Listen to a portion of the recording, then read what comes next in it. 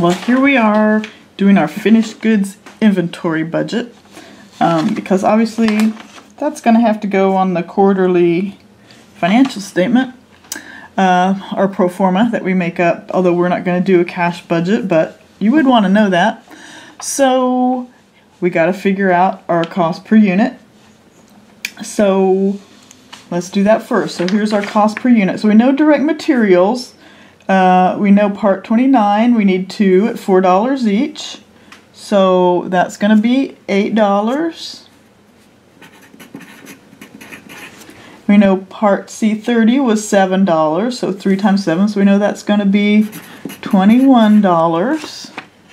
We remember our direct labor was $20. It takes an hour and a half to make a unit, so that's $30 per unit on the direct labor. Overhead, as we recall, it was $3.90, and so 1.5 is $5.85. Fixed cost per unit, we have to calculate, because what we calculated was the total, $485,400, and we know we got 53,700 units, so we're just going to divide that.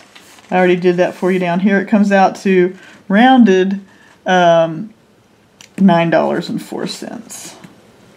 So 1.5 times 9.04 equals 1356. So our total unit cost is $78.41 per unit. So to make a harness, it costs $78.41. So that's great. We can use that to figure out our ending inventory.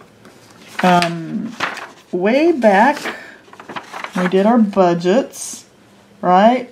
We said we wanted to have an ending inventory of 3,200 at the end of the quarter.